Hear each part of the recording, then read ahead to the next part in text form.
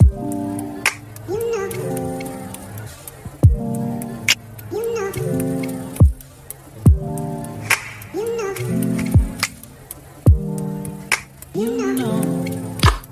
guys, welcome back to my channel. Today I wanted to talk to you about forgiveness. So the Lord, early hours of the morning, gave me a word, forgiveness.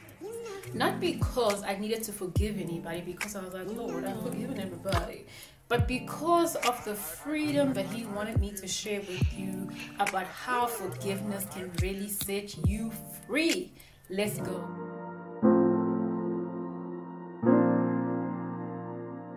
Hey guys, so today I'm going to be talking about forgiveness, but not just forgiveness, but the other areas that kind of really help us move the needle in our lives. So my name is Slindile, aka Slee. If you are new, welcome. You are welcome. So I'm going to be looking at my notes because I actually wrote this down. Like, I'm going to share this because the Lord actually told me, tell the people to resist the enemy. Not just in spiritual warfare. We always talk about spiritual warfare. The enemy is after me. The enemy is after me. I'm seeing stuff. No, those things do exist. But there's other subtle ways that the enemy works in terms of putting you under bondage. Basically, putting you under bondage with small little habits that you think are not actually big habits. Things such as forgiveness, things such as bitterness, things such as jealousy, envy, you name it. You know, the enemy he comes in very subtle, only to boom, you know. So let me read. The very nature of Satan is pride, competition, bitterness, high imagination. Have you ever felt when you're sitting down, all of a sudden you're having these thoughts coming at you, giving you like poking you? Those are called fairy darts. You know, the word of God says, resist the enemy and he will flee. You know, be aware of the fairy darts that the enemy throws at you. I forgot the name of the scripture, but fairy darts are literally arrows. Imagine an arrow keep on being thrown at you. And that's what the enemy uses with these demons. The 1/3 of the angel that actually went with him. They use fairy darts to put in suggestions, accusation, just a whole lot of nonsense just to have you thinking about other things outside of your purpose. So those are suggestions. They're not the truth. They might be true, but the enemy will magnify them. You know, he'll make them worse as they're supposed to be. And it's so important not to think, you know, not to take everything you think seriously. You know, as soon as you start thinking those things, you need to meditate on 2 Corinthians 10 verse 4 that declares that we are humans, but we do not wage as human beings. You know, the word of God in Ephesians 6 says that our weapons are not flesh and blood, but they are spiritual. You know, we are killing every high imagination, every lofty thing that sets itself against the knowledge of God. I think I'm mixing my scriptures here, but 2 Corinthians 10 verse 4 to 5 actually tells us that we are humans, fact, but we do not wage as humans do. So when you have a thought of unforgiveness, you know, you're thinking about somebody that did you wrong, oh my God, listen, you know, and then you have deep-seated envy and jealousy about somebody else's life. You scroll on their social media, you don't even click like, you know, because you're jealous, because you envy, you know, you're harboring the spirit. You might not think that spirit is actually even a spirit or even serious, but that is one of the ways that the enemy slowly comes into you, and the next thing you know, you are harboring a sin, a besetting sin of unforgiveness, of bitterness, and next thing you know, you're hating, and your demeanor starts to change. He changes your countenance, because the goal of the enemy is to kill, steal, and destroy. He doesn't care about you. He will give you all types of suggestions that even make sense, but you need to resist the nature. So this video I actually want to share with you about resisting the nature of the enemy. We all know the nature of God. We see him in the scriptures. He is loving, he is kind, he is peaceful, he is a provider, he is Jehovah Rapha, he is our healer, he is Jehovah Adonai, he is our Lord, our God, he is Jehovah Gibor. You know, everyone in the Bible met with God at a certain space, and that's how we can attribute to his nature. Okay, we look at the scriptures in the book of John where Jesus says, the Father has sent me so I can come to you. you know. So through the Father, the love that the Father has for us by giving us Jesus to be a sacrifice for us, by being put on the cross so he can be an atonement for our sins, that is how much the Lord loves you. The Lord normally doesn't come at you with condemnation, poking. So the reason why the forgiveness element came into my remembrance, I think the Lord was saying to me, tell the people that being a forgiving child of God will set you free. I'm sure everybody has heard the term that when you harbor forgiveness, you're not helping anybody, you're just destroying yourself, because nobody cares, okay? Nobody cares. Yes, they did you wrong, but nobody cares, okay? So the point is to not harbor deep-seated feelings that are not of God. Your job is to love. One of the last commandments that Jesus shared with his disciples in John 13 was, a new commandment I give unto you, that you love one another. If you look at how Jesus loved, even when people were ridiculing him, he still loved them, because I think it's about keeping the main thing. He reminded himself that, oh, I already know what's in a man's heart. Oh, I shouldn't be surprised, you know, because he created us, you know, but he knows that the Prince of Air is infiltrating our minds and our hearts to think some type of way. So he's not surprised when we are bitter. He's not surprised when we have deep-seated secrets or unforgiveness. That does not surprise him, because he even tells the disciples, you are just like your father, the father of all lies. It's in his nature to lie, okay? It's in his nature to deceive. It's in his nature to be prideful, to lie, okay? It's in his nature to deceive. It's in his nature to be prideful.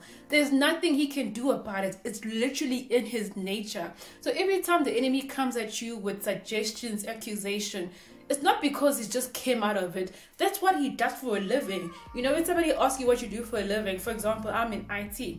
That's what I do. That's what I do. Like, in terms of my corporate job, that's what I do. And somebody tells you that, oh, maybe you can do this. No, but that's not in my job. That's not my passion. My desire is to do IT. So maybe that's not a very good example, but it's like saying, you're a very quiet person, you're very introverted. Yes, that's in my nature. So when the Lord was telling the disciples, you are just like your father, I think he was referring to the Pharisees or the religious leaders, or even Judas, I don't remember, in the book of John. You are just like your father. It's in his nature to lie. So please today, if you have any deep-rooted unforgiveness, unnecessary harboring, let it go. Listen, your skin will be clear. You got more energy. Listen, the Lord can only pour from you when you have poured out anything that's not holy. Our Father is holy, so that means we are to be holy just as he is holy. He understands obviously that we are living in a fallen world, that we are prone to deceit, we are prone to jealousy, but as soon as we find those thoughts or those weapons hovering in our minds, we need to resist them at all costs, because guys, not only those things will breed even worse things, but they're just not worth it. They're not worth it. So let me just check something else. What else did I wrote? Okay, so I also said that I declare I won't harbor those feelings. I will not be ruled by my feelings. I will arise even when I don't feel like it. So, you know, in the morning, guys, I'm not an early morning person, but I love the morning. You know, I think the morning is the best time to kind of set the tone for your day. And this morning I did exactly that, and the Lord gave me this declaration. He even said, I declare, to think of David when he was on the run from Saul, when he could have killed Saul, but he didn't kill Saul because he was he was a man after God's heart. His goal was to always please God. Now, we're not saying David was perfect, guys, but we are saying that his nature at that age, at that time, was not to touch the anointed. Even though the anointed wanted to kill him. You know, the word of God says, touch not the anointed. Literally, you and I are anointed. When somebody touches you, there's gonna be something to pay. The Lord will vindicate you. So you shouldn't fight for your battles, because at the end of the day, the Lord did vindicate David. You know, Saul died. Unfortunately, his son Jonathan also died. Very bad.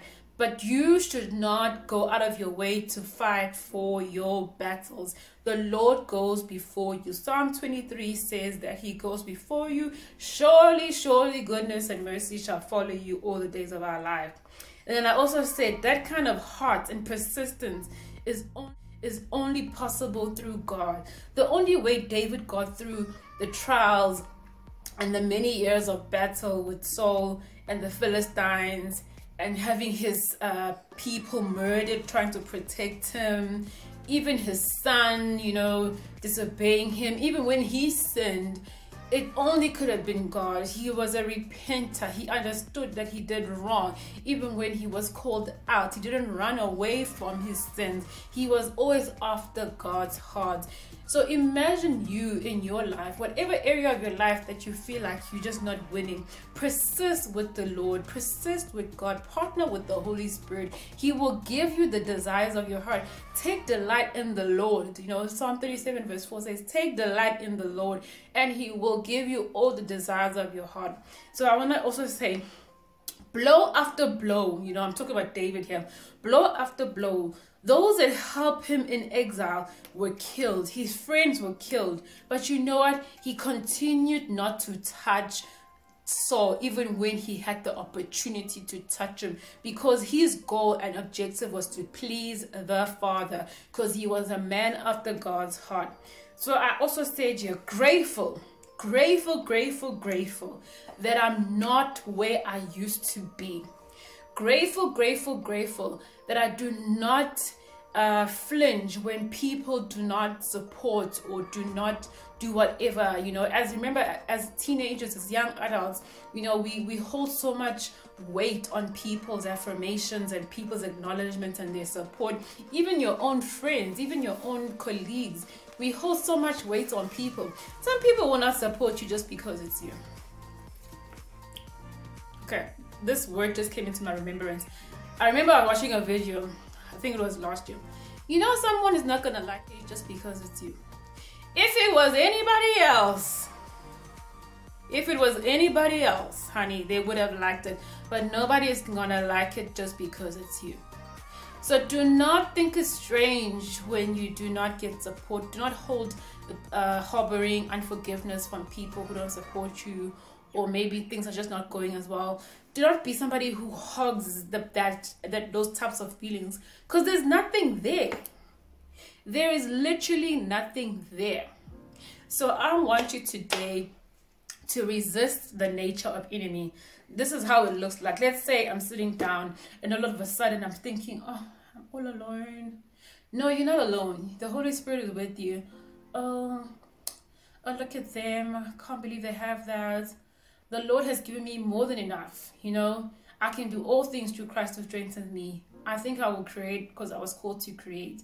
You know, so what I'm trying to say is, whenever you are starting to feel sorry for yourself, or you start changing your countenance because of your circumstances, because that's what the enemy does. Even he did it with Jesus in Matthew chapter 4. He tried to give him suggestions. Look at your environment, Jesus. Why don't you stand up and I'll give you the whole city? And Jesus is like, no. You know, my Father owns the city on a hill. And then he says, why don't you eat this and I will make you a king? Oh no, I am already king. So he was going at the enemy with his word. Because the only thing the enemy can do, guys, at the end of the day, let's just keep it plain. He can only give you suggestions. But it's up to you to resist him. But if you don't resist him, you'll be his bait. Like he baited Eve, he will bait you. So whenever you're starting to feel like, oh, did he really say that? Those with ears, we need to open them, okay? So anyway, I was hoping to just share this word with you because it was very, you know, the Lord told me came to me early in the morning, and I quickly wrote it down. So in the morning, guys, if you like me and you're a dreamer and you receive vision and, you know, confirmation, revelation, always have a journal next to you wherever you go. I mean, I take this book with me. I have other journals, obviously, but right now this is the journal that I'm using, and I love this journal because it has my favorite scripture. And the last quarter it was this journal. Now I have this journal, and I have a host of other journals Because it's good to look back and see what the Lord has done. It's good to draft, because that's how the Holy Spirit speaks. He speaks through confirmation. He speaks through His Word. He speaks through the Holy Spirit. You start seeing things that you never like. Why am I remembering in Scripture? Like, what's going on? Write it down. And as soon as you write it down, then you start thinking, what? Basically, that's how He speaks. Okay, that's why you need to read your Bible. Do not rely on someone. Yes, people can affirm a prophetic word, but God speaks to you. You can get a prophetic word. You don't need a word from somebody else. You alone. We all are now seated on high. We have been given the authority. We are sitting on the right hand of the Father. We all have the same power that Jesus gave us, that He had, that raised Him from the dead. We all have it. It's all about grabbing a hold of it. Okay, so guys, I'm just getting so excited. But anyway, get in your word and stop harboring deep-seated resentment, jealousy, envy. Not gonna go anyway. It's not gonna go anyway. Anyway, thank you guys. Have an awesome day. Bye.